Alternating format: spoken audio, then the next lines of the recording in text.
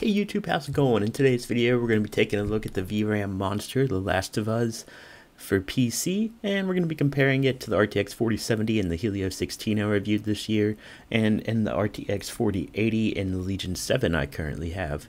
Now, of course, the Legion 7 does have a slight advantage in that it does have not only a 4080 and 32 gigabytes of RAM, but it also has an i9 13900X 980. I don't know. It's got the i9 instead of the i7, but that's just kind of reality. I don't think you're going to be able to find a 4080 that's paired with an i7 or a Ryzen 7. If you bump up to that 4080, it's pretty much always going to come mandatory paired with that higher top tier processor chip. Yeah, so that was the 4070 at 1080p, and next up this is going to be the 4080 at 1080p. You can see right there, even 1080p high using 7.5 gigabytes of VRAM.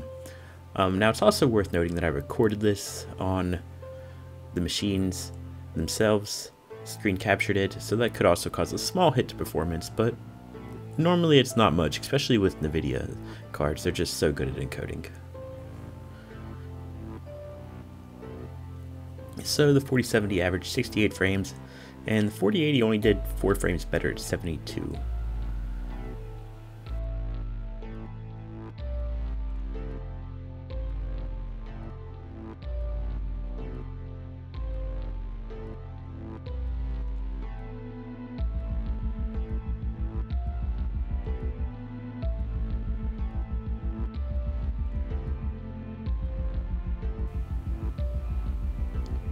And this is 1080p Ultra.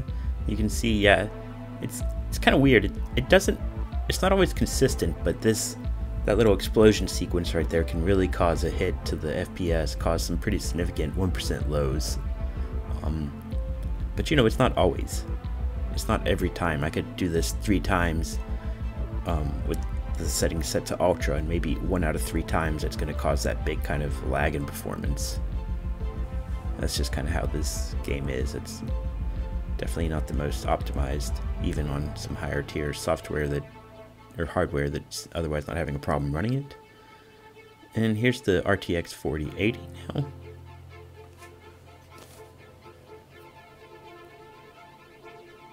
And you can see right there, yeah, it handled that explosion a lot better.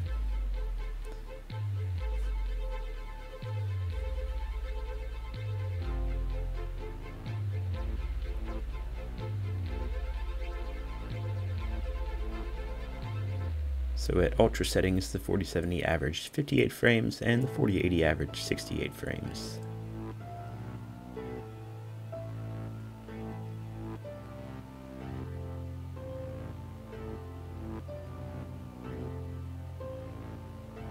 Alright, this is going to be 1440p. We're going to look at the 4070 first at high settings.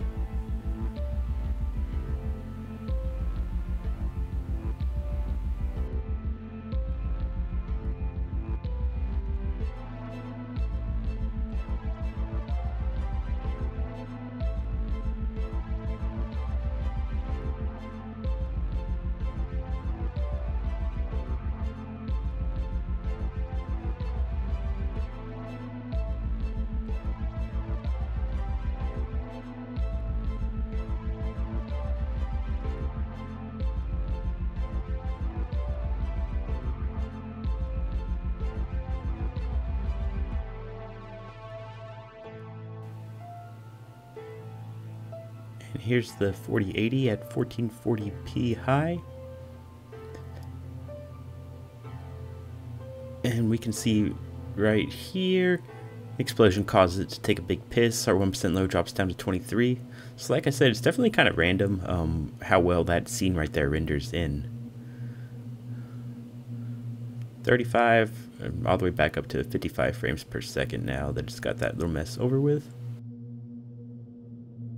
So it actually doesn't do a whole lot better than the 4070, but I think if we ran it again, we would probably see a bigger gap.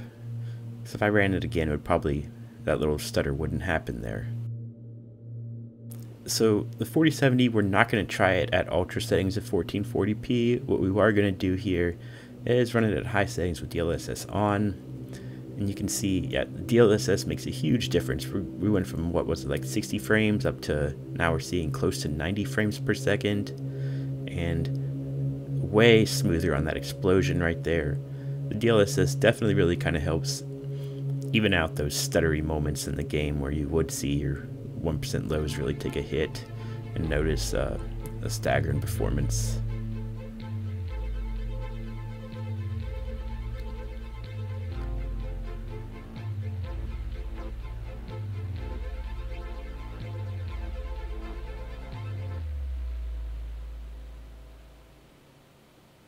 And here's the RTX 4080 at 1440p ultra settings.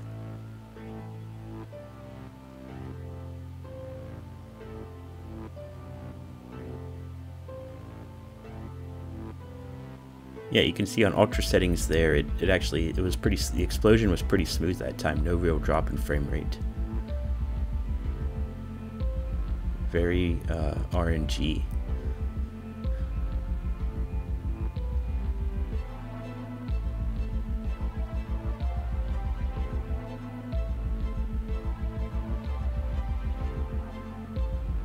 So at ultra settings, that's an average of 48 frames.